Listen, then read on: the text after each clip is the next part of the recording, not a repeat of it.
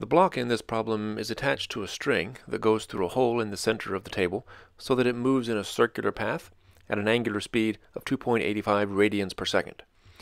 We're told that someone pulls down on the string, reducing the circle's radius to half of its initial value, and we're asked to find the new angular speed. We'll solve this part of the problem using Newton's second law for rotation.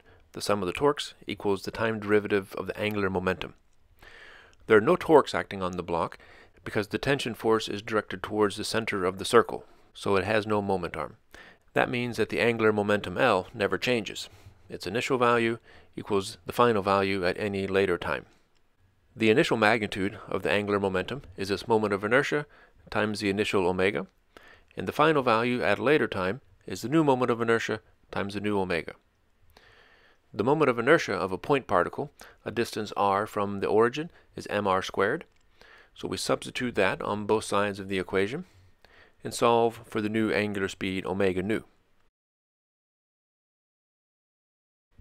Recognizing that the ratio r over the new radius equals 2, we substitute values and calculate, finding the new angular speed of 11.4 radians per second.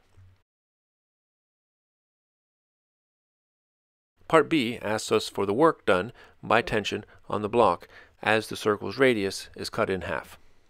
We'll find this using the work kinetic energy theorem. Work done by all forces is the change in kinetic energy.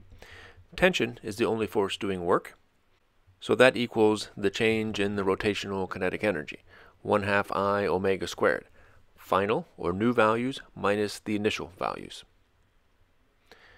We substitute mr squared for the moment of inertia and simplify the expression, finally substituting all the values and calculating.